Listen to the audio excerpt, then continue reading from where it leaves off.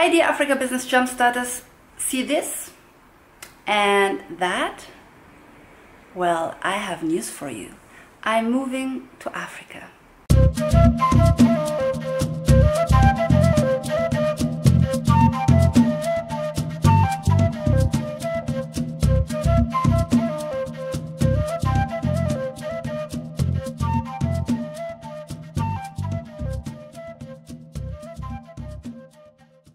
So yes, it's happening. I'm moving to Africa and I'm moving next week.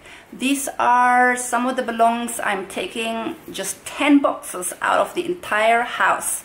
So I'm also simplifying my life and, looking for things that really matter. And it's been a journey, one of its kind, and I can't wait. And yes, I just wanted to share the news with you. And I also want to let you know that for that reason, I'm going to lead one of my last live sessions this year. And the topic will be, for all of you who are interested, making money in Africa, the top 10 hidden trends. And that is going to happen on Thursday. So you'll find the link below. And if you've missed the free web class and the free live training, then you will always find a replay, after we had the live session. But for now, I want to share a few thoughts with you of why I decided to move to Africa.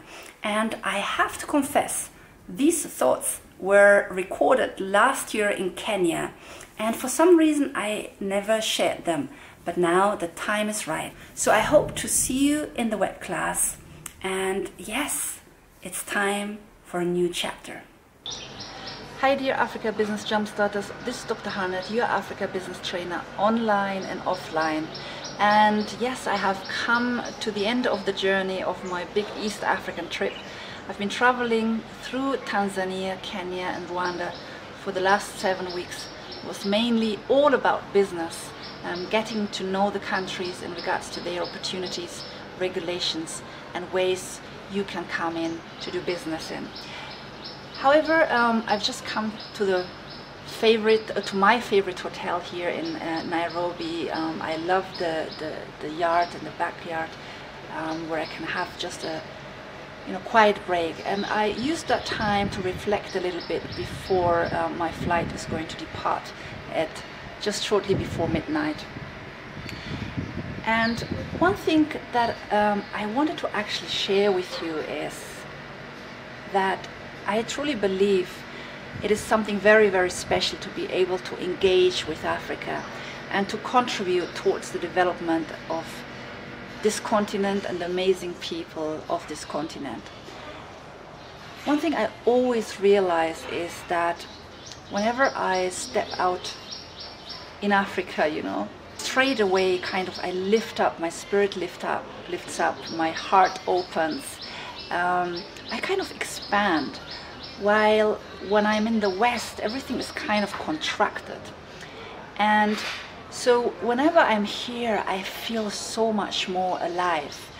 And I really truly believe that it is the atmosphere and the spirit. We have the cradle of humankind here in Africa. And I truly believe that there's a certain spirit that you can only get here. And for me, and I know it's so true for so many of you, it allows me to really feel alive.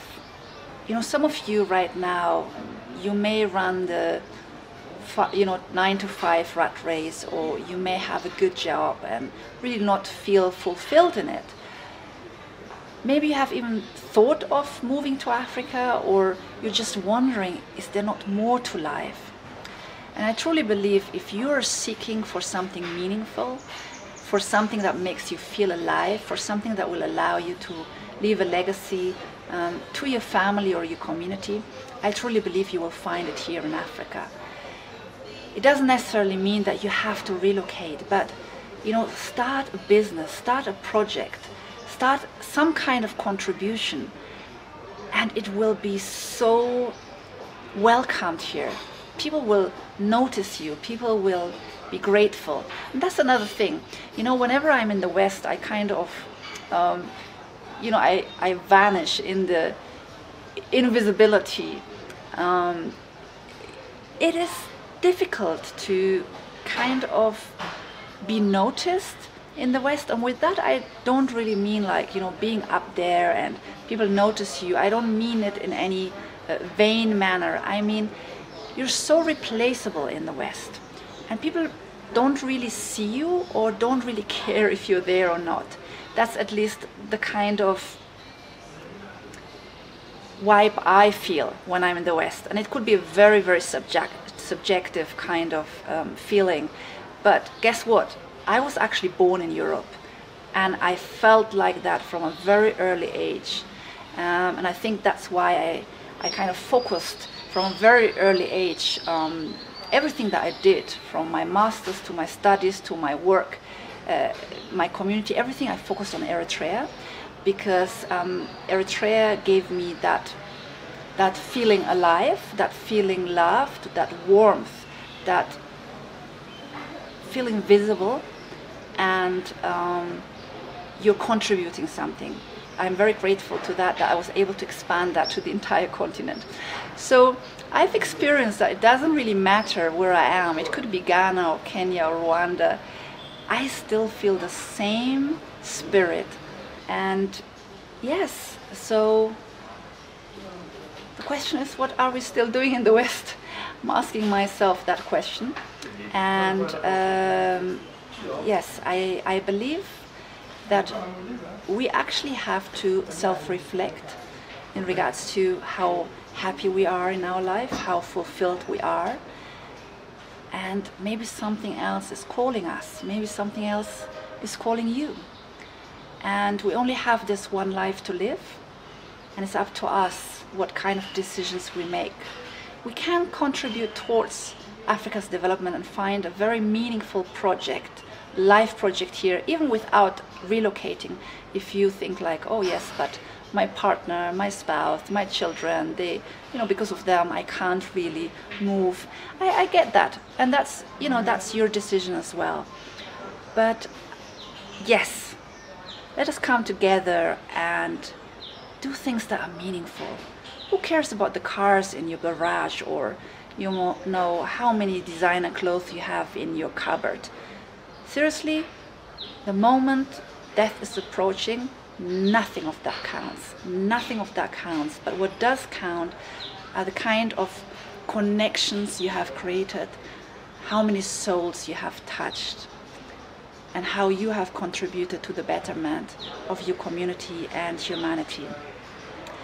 I have a lot of hope in Africa, despite the many, many challenges we have.